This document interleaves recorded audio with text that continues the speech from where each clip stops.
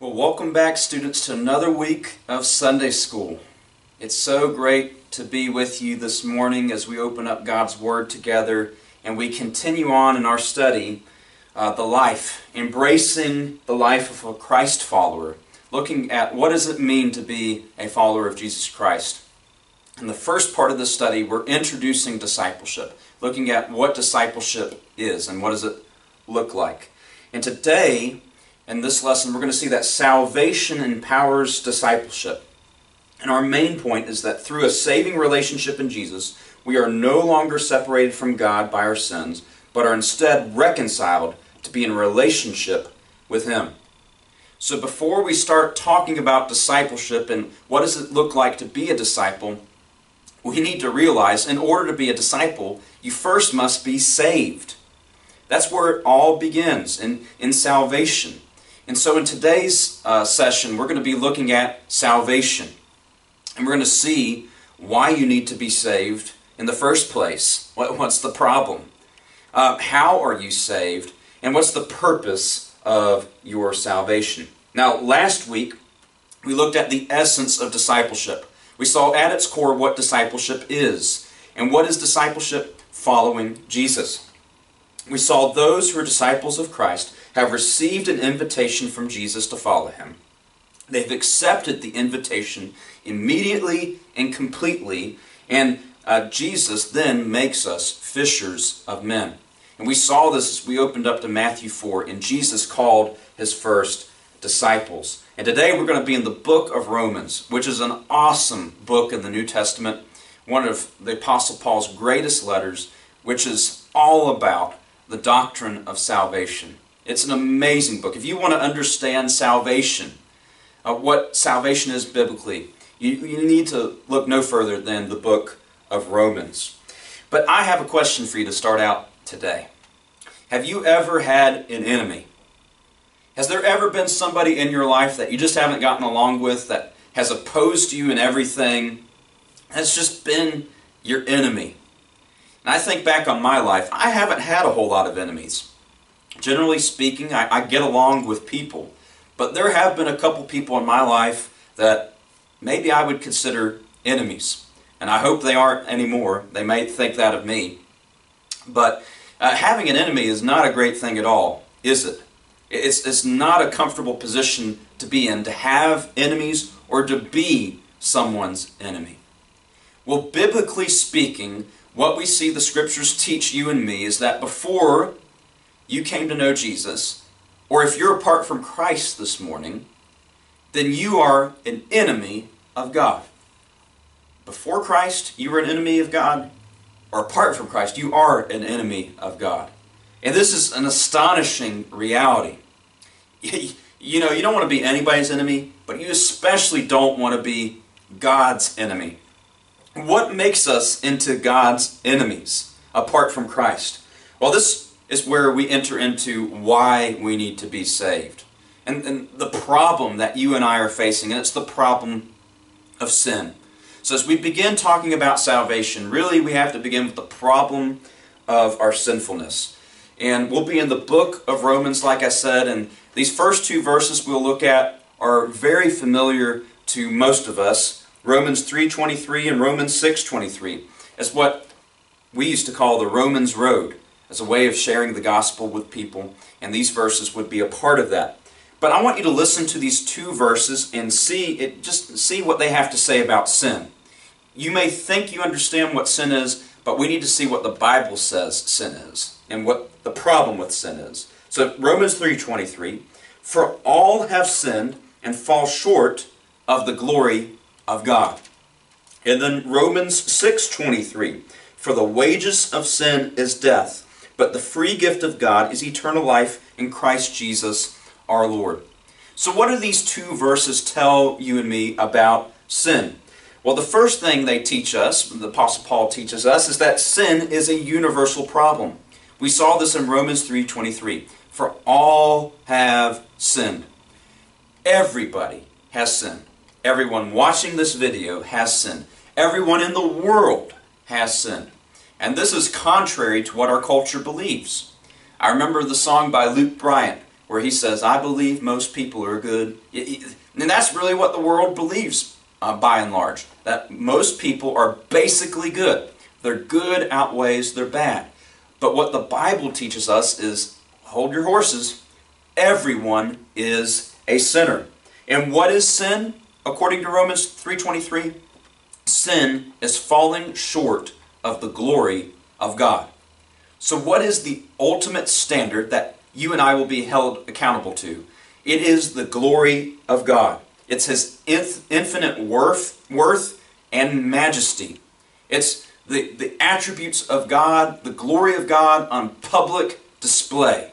That is the glory of God. So sin is falling short of the glory of God, His holiness, His perfection. It's falling short of that. So we've all fallen short of this standard. And there's a consequence of sinning. In Romans 6:23, what is that consequence? It is death. The way Paul puts it, for the wages of sin is death. It's just like if you have a job and you're in high school and you go and you work, you're going to get paid a wage. Likely it's going to be close to minimum wage. It's not that great, but you earn some money for the work that you put in. And Paul here is saying, hey, the wage you earn for sinning against God is death. And he's not just talking about physical death, he's talking about spiritual death here. And this spiritual death is a terrifying reality. Spiritual death is separation from God. And this separation from God goes on for all eternity if nothing is done about your sin. So you see the problem here. We have the problem of sin. Why did we need to be saved in the first place? Because you and I are sinners. We have fallen short of the greatest standard of all, the perfection, the holiness, the glory of God. So that's where it begins with salvation, our sinfulness. We are needy people. But God didn't leave us on our own. And the next question we're going to be answering is, how can you and I be saved? How has God provided for our salvation? To do that, we need to turn to Romans chapter 10. So turn your Bibles to Romans chapter 10. We're going to begin in verse 9. Because if you confess with your mouth that Jesus is Lord and believe in your heart that God raised Him from the dead, you will be saved. For with the heart one believes and is justified, and with the mouth one confesses and is saved. Here Paul provides a very clear explanation of how one is saved from their sin. And it begins, you see this in verse 9, with confessing with your mouth that Jesus is Lord. This means that you publicly confess Jesus as Lord. You publicly are in agreement with what the Scriptures teach about Jesus, that He in fact is King of Kings and Lord of Lords. But it's not only just agreeing with these theological teachings or these theological concepts, but it's personalizing them. Not only are you saying Jesus is Lord, you are saying that Jesus is your Lord. He is your personal Lord and Savior. He now has ultimate authority in your life. That's what it means for Jesus to be Lord in your life. He is now boss. He takes control. Before Christ, you thought you were in control of your life. You ran your life. And how well did that go? Not well at all. Because it just landed you in more and more sinfulness. But when you come to faith in Christ, you confess Him as Lord. Your Lord and Savior. He is now boss. He is now in charge. And not only do you confess Jesus as Lord, but you believe in your heart that God raised Jesus from the dead. And so this belief, it's more than just intellectual agreement or intellectual knowledge. Notice you believe in your heart. The core of who you are. What makes you, you. You believe with all of you that Jesus has been raised from the dead, that God raised Him from the dead. The resurrection is really the foundation of our faith. If the resurrection didn't happen, you and I have no hope of salvation this morning. But it did. It's a true event of history. And we can have all the confidence in the world that the resurrection of Jesus did happen. And in order for you to become a follower of Jesus, you have to confess with your mouth that Jesus is Lord and believe in your heart, at the very center of who you are, with all of you, that God raised Jesus from the dead. And if this takes place, you will be saved. In verse 10, you will be justified in the sight of God. This means that you are declared right, or you're seen as being in right standing with God. Because what takes place in the gospel? Your sin, your unrighteousness is placed on Jesus on the cross. He bore your sin and the punishment you deserved for your sin on the cross. And in exchange, you receive His righteousness, His 33 years of perfect sinless living, so that when God the Father looks at you, He sees Jesus' perfect righteousness, and He looks upon you with approval, and you are in right standing with Him. You have been justified. You have been saved. So that's amazing. How can you be saved? Confessing with your mouth He's Lord and believing in your heart that God raised Jesus from the dead.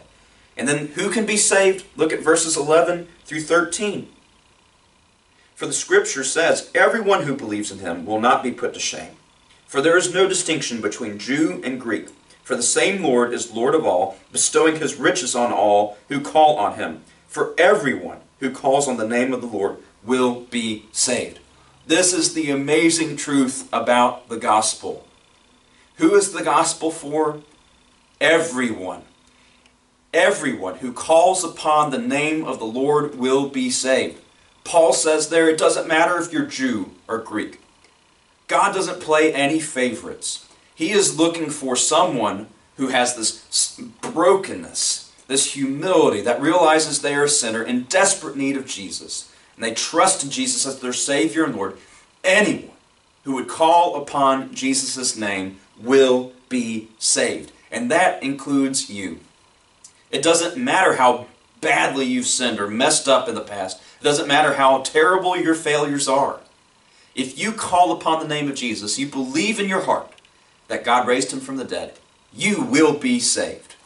And that is the great message of the gospel, that we can go out and we can declare to anyone, because everyone has the opportunity who hears the message to come to faith in Christ. When we trust that Jesus rescued us by dying and rising again from the dead, He gives us new life. And this is a reality that's open to anyone who hears the gospel message, repents from their sin, and places their faith and trust in Jesus Christ. So we've seen the problem of our sin. It separates us from God.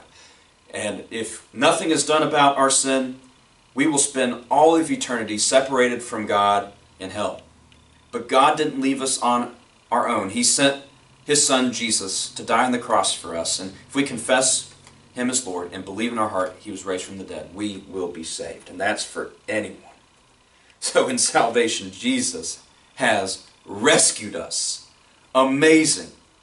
And if this was all of it, man, that's good enough news. But now we're going to see that He didn't just save us from our sins. He saved us for relationship with Him. What is the purpose of your salvation? Well, He desires to have a relationship with you. And when you come to salvation, when you come to faith in Christ, that is the beginning of a relationship with God. That's the whole reason He saved you in the first place. He reconciled us to God. And I invite you to turn to Romans chapter 5 now as we look more into reconciliation and the reason why you were saved. Romans chapter 5, look at verse 6. For while we were still weak, at the right time Christ died for the ungodly. For one will scarcely die for a righteous person, though perhaps for a good person one would dare even to die. But God shows His love for us in that while we were still sinners, Christ died for us.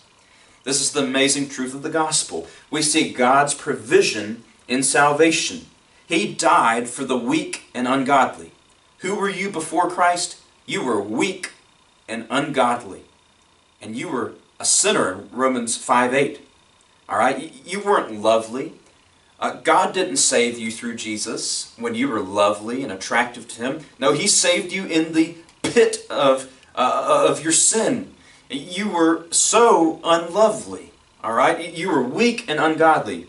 And yet He loves you so much that He sent His Son Jesus to die for you while you were still in your sin. Amazing truth. And that's how He demonstrates His love for you. He has met every one of your needs for eternity. And what did He accomplish in doing this? Look at verses 9 and 10. Since therefore we have now been justified by His blood, much more shall we be saved by Him from the wrath of God. For if, while we were enemies, we were reconciled to God by the death of His Son, much more, now that we are reconciled, shall we be saved by His life. So once again, Paul tells us that through Christ's accomplishment on the cross, we are justified, made right in the sight of God. He is our propitiation. He satisfied the wrath of God. The wrath of God is His response towards sin. He bore God's wrath on the cross, so we are saved from the wrath of God. You talk about mercy. That is the ultimate mercy right there. And then He reconciled us to God. And this big word reconciliation, all it means is when two people have been separated, they're at odds with one another. If they're to be reconciled, that means they're brought back together on friendly terms. So when you think about being reconciled to God, you're separated from God by your sin. But when you place your faith and trust in Jesus, you are reconciled to God the Father. You're brought back to friendly terms with Him. You've been reconciled to God. Wow, that is amazing. And now you and I can have a relationship with Him because of the work of Jesus. And this truth brings Paul so much joy. And it should bring us joy as well. Look at verse 11 in Romans 5. More than that, we also rejoice in God through our Lord Jesus Christ, through whom we have now received reconciliation. Paul rejoices in the truth of reconciliation. The fact that he can now have a relationship with God because of the work of Jesus Christ on the cross. Why did God save you through Christ? Ultimately for His glory, but secondarily, so that you would have a relationship with Him. Jesus, in John 17:3, describing what eternal life is, he defines it this way. He says, "And this is eternal life, that they know you, the only true God, and Jesus Christ, whom you have sent." You see what eternal life is? It's knowing God and knowing the one that He sent, Jesus Christ. Knowing God. That is eternal life. That's what differentiates Christianity from every other religion on this planet. It's all about a relationship with your Creator, made possible by Jesus Christ. He wants to have a relationship with you. And this is really the beginning of discipleship. It begins with salvation. You can't have a relationship with God if you haven't been saved. So have you placed your faith and trust in Jesus? Have you turned from your sin? That is the invitation this morning. Enter into a discipleship relationship with God through Christ by being saved. God has done all the work for you. You simply need to respond. And it's as easy as confessing with your mouth that Jesus is Lord and believing in your heart that God raised Him from the dead. And the Bible promises you will be saved. And then begins the adventure of discipleship, the lifelong pursuit of a relationship with God through faith in Jesus Christ. Let's pray. Lord, I love you and I'm so thankful that you went to the lengths that you did to save me, a wretched sinner. When I was weak, when I was ungodly, when I was unlovely, you sent Jesus. I'm so thankful you didn't wait on me to get my life together, because that would have never happened on my own. Lord, and that's the truth for all of us. We're thankful that you've pursued us, you've sought us, and you've made a way for us to be brought into relationship with you, to be reconciled to you through your Son, Jesus Christ. So Lord, I pray if anyone is watching this morning and they don't know where they stand with Jesus, that today would be the day of salvation, that they would know for sure where they stand with you. Lord, I love you and praise you and ask all this in your Son's name.